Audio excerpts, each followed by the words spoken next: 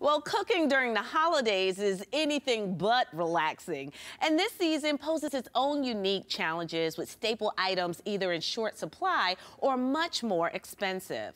So we've enlisted a little help from Chef Natasha. Natasha caters personal events for celebrities and people just looking to add that special touch to their event. And she says to have a fabulous holiday dinner, you don't need to reinvent the chicken.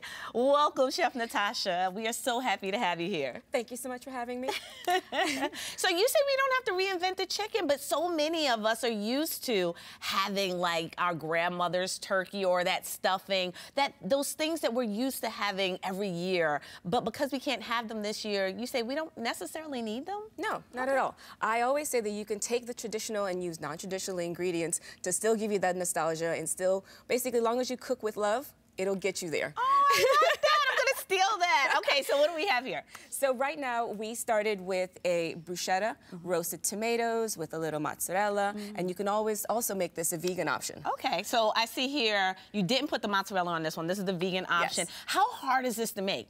Not hard at all. It is a 3-step process. You just make the pesto, or you can purchase it, and roast the tomatoes, add the mozzarella if you like, and then fresh basil just helps to brighten up the plate, and it gives a nice aroma to your table. It does. It'll like it'll make your whole house smell good. This is really good. I love it. Thank you. I see that you have like both vegetarian options as well as you have some non-vegetarian options. Absolutely. What else? I think that you should also always have a vegan, vegetarian option as far as meat options are concerned, because nowadays everyone is on a different diet or different diet restrictions, and you also always try to accommodate as much as possible. But the other good thing is that it doesn't break the budget to have vegan options because they are the most affordable out there.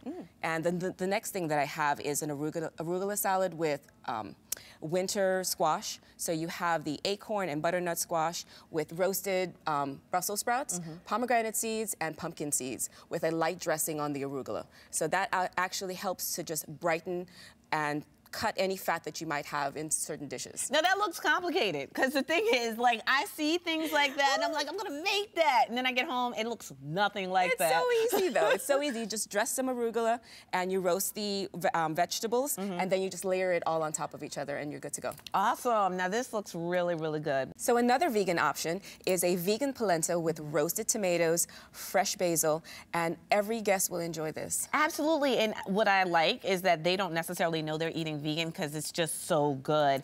And it's a non-traditional add to your menu again, just like your whole decor here. Yes. We try to stick with non-traditional things because nowadays, if you can't find it, pivot, reinvent, and just enjoy your holiday. Now this looks really good. So for the meat eaters at your dinner, we have a beef wrapped in bacon meatloaf. Yes. So we do mini rolls of that, and then you bake it and then slice it on the bias, and you make a nice presentation over basmati rice with a pickled cabbage, and I did a pomegranate glaze for a little sweetness. So it's almost barbecue-esque, but it's not. You're so fancy. So I know, like, you cater for celebrities. Yeah. Is this kind of like something, a spread that we would see there, or is this for everyday people? So it can be a little bit more on the high end, but you can also translate this to your everyday holiday table. Okay. Because of the ingredients, because you can find them locally, this can all be done. Last item. So what I have here is a 4-cheese polenta with a lamb bolognese. So this is your high end with some shaved parm, and this takes the longest to cook. So if you were planning your dinner, you cook everything ahead of time, but this you can leave on the stove to simmer for an hour or two and fragrance the whole house. Oh, it's really good. And then you always say leave your guests wanting more, so you give them parting gifts. Absolutely. So my parting gift, which every good hostess should always have, is something sweet. Something savory, but I chose sweet today, and we did a salted caramel pecan chocolate bark. And so what you do, you put them in cute little packages, and then you just hand them out at the end of your dinner to your guests. And for me, something that is edible is always a great takeaway. Oh gosh, and this is... This would definitely make everybody go, I'm going back to Regina's house. Absolutely. Everything tastes so amazing. Thank you so much, Chef Natasha.